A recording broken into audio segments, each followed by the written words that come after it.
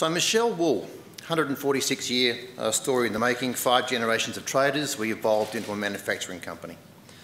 We currently process about 8% of the Australian wool clip, and we turn over a lot of money to do it, sometimes making it, sometimes not, but that's commerce.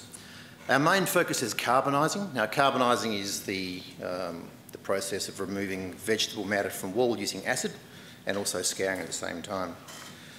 We've tried a lot of things in our journey over 146 years. Some have worked and some have not. And I've really given away the punchline as to why we're still here. But you'll see the theme of constant innovation right through my talk today. But first, a quick summary of 146 years. So we began in 1870, mid-north of South Australia, 100 k's north of Adelaide.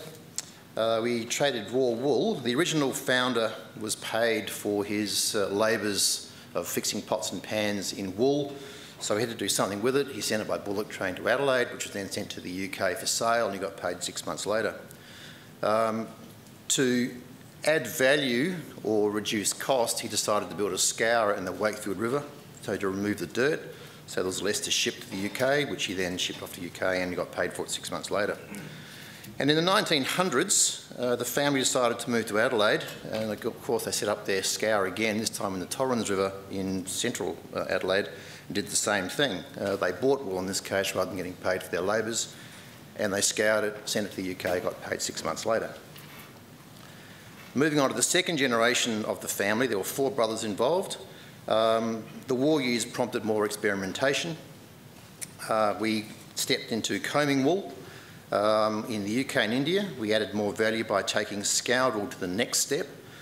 We added value to it, and it was now ready for spinning. Now, this brought a whole new raft of challenges for us. We had to find new customers, new markets, as we're now selling a technical manufactured product. So several of the family went off to Europe to work out how to do that. China also entered our world in the mid-40s. And we sent one of our family there to find out how it worked. And we set up an office in 1948 to service our major communist buyers, and we've been there ever since. Moving on to 3rd and 4th generation and more experimentation, and even the 5th generation in this period of time up to 1999, there are more resources around in terms of family members. In fact, there are almost too many of us. That meant that we had more resources to enable experimentation, so we did. We added more trials, more machinery, and we threw into the mix a focus on marketing. We explored markets that were difficult at the time. They are Middle East, India, Russia, China, USA, Korea, South America, New Zealand and Canada, which is basically the world. China was still in its infancy, but the rest of the world was still going great guns.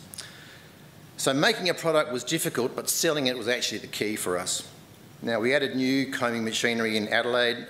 We added the latest shrink-proofing processes, which we still use today.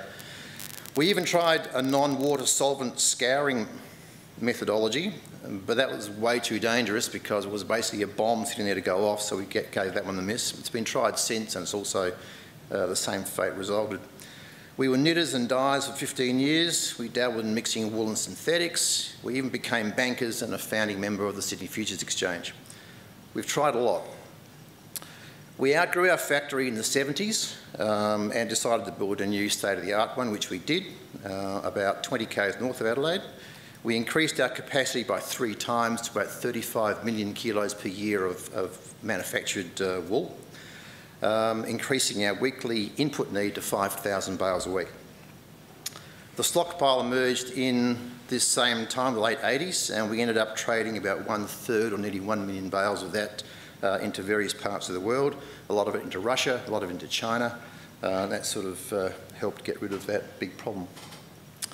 Now, while this was happening, we also traded another 20 or 30 million kilos of virgin wool to the rest of the world as well. So 35 million kilos of manufactured wool and another 30 million kilos of greasy wool.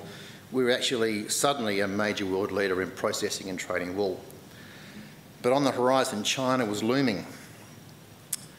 So the 2000 to now period, the world of marketing and processing wool changed significantly, particularly after the stockpile disappeared. Margins vanished, deal sizes were large, mainly driven by China because they were still in their large central buying inspired thought process. And we needed to keep a factory running at the same time, and it had to be really good at the manufacturing process. So the game had definitely changed, and other markets began to shrink as China dominated. So combing in Australia was too expensive, so we closed that down in 2001.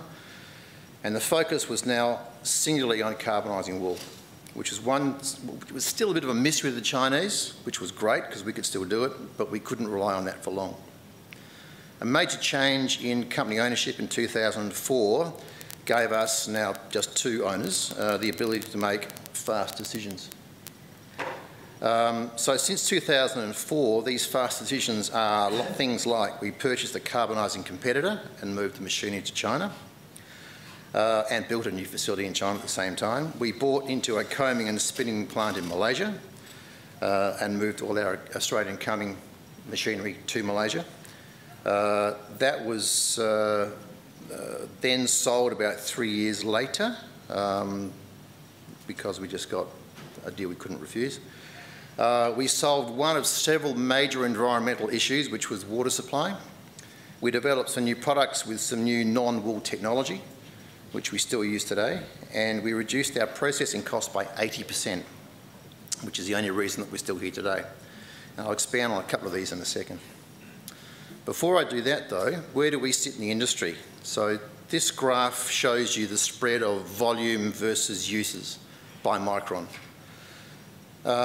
We're not your normal wool company. We don't focus very much on the men's suiting or the fleece wool. We focus on knitting, felt and bedding markets in particular.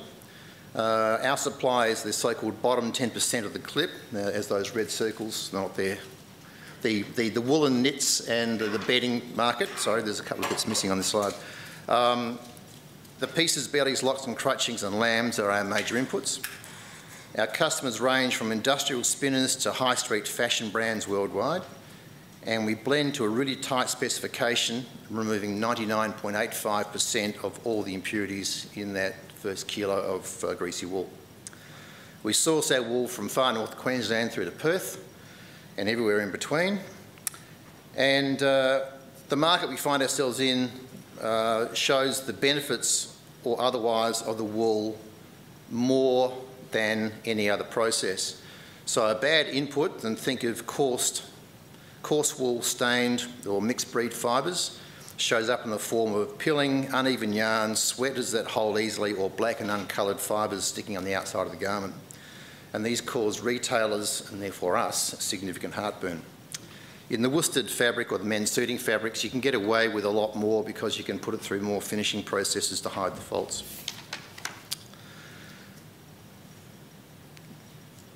There we go. So that's where we sit. So our move to China, in 2005 a competitor stopped carbonising and we decided to buy his machinery over a filing cabinet one afternoon. Why? We've been there since 1948. We thought we knew the market, and more importantly we could use wool from right around the world, whereas Australia we can only use Australian wool. And lastly, we'd be closer to our competition. There is nothing in there about going to China for cheaper production because it was a myth. So in 2005 we built a building, 70 metres wide, 250 metres long, and moved 80 containers of machinery and built an Australian style factory. We began with no title to the land, no environmental licence and no business licence. It was pretty exciting. So this is what we built.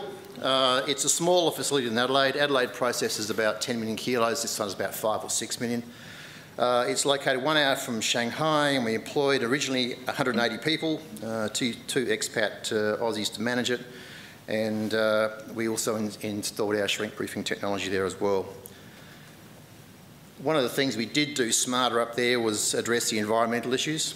We decided to build Western standards because we thought China were going to change the rules, and lo and behold, 10 years later they did. That was a bit longer than we expected, but it caught up with everybody last year in 2015. Our investment has finally paid off because a big chunk of the industry was closed down because they couldn't comply with environmental outflows. We are now running the factory much more like Australia. We've got one Australian-Chinese manager, and we employ 90 Chinese rather than 180. So the cost down focus is alive and well. Back to Australia, the focus is similar. It's all about efficiency. In the last 10 years, our production costs have reduced by 80%. That's 80. We're running one line, not two, for the same volume. We comply with environmental rules because we've invested an awful amount of money in effluent treatment. But as the city continues to grow around us, we're going to have to come up with a smarter solution on that again. So we've come a long way, but we need more. Our next focus is independence on energy and recycling our waste streams. One big success we had was back in 2002. About then, we decided to invest in a water supply replacement program, and we fixed the costs for 8 decades. We tend to think a bit long-term in our business. We use 800 megalitres a year of water. Up until 2003, it was all coming from the Murray River. It now comes entirely from a recharge aquifer right next door to us on the Parafield Airport. Since establishing this operation, the water cost has risen by $2 to $3 per kilolitre. Think of $2 to $3 million extra cost per year, which we haven't had to pay. And it would have jeopardised the business if we had to. So the solution caught the attention of an author, which is that book in the top right-hand corner. He thought it was groundbreaking and fascinating, and we just thought it was an interesting idea. So you get some of these kicks occasionally that sort of work for no reason at all. Simple and cost efficient, but very costly to build. So what's next? Environmental issues, new markets, new products, and finding a regular supply are currently the main focuses. We do remain open for anything else that might come out and hit us from left field, but we're looking at cogen plant for power and heat generation using the methane derived from our waste streams. It's complex but has real potential and would get us ahead of the competition in spades, who are, in particular China, who are facing rising power and gas and environmental costs, plus labour, plus rules, plus you name it, it's all coming at China with their growing population. And as drought continues to impact supply, we have an appetite for 3,000 bales a week and are starting another business, or reinventing another business, which is buying direct from the growers. Again, we did this back in the 80s, and providing, in this time, a brokering service. So this means we're going to go up against the major merchandising companies, which is going to be a lot of fun in itself. They should be selling to us happily, but they'd rather sell to somebody else, so we have to go and fight for our own market share. So what does it take to stay in the wool industry? Patient capital, innovative thinking, and just keep your eye on the risks. Our current list of things to do and fix should keep us at the forefront of the industry for at least the next few years. Assuming we're successful with at least one of the ideas, who knows what will happen, but ultimately future generations will make the call on whether it's enough for now and whether they want to continue on. So thank you.